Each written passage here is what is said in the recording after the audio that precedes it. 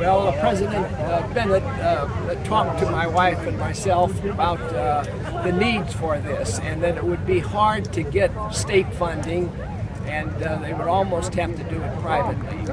And she talked about the need for it and how important it would be for the future of University of Southern Indiana. So Judy and I decided that will make a good investment, and we need to invest in education in this community, and USI has been a major contributor to the intellectual horsepower of this community.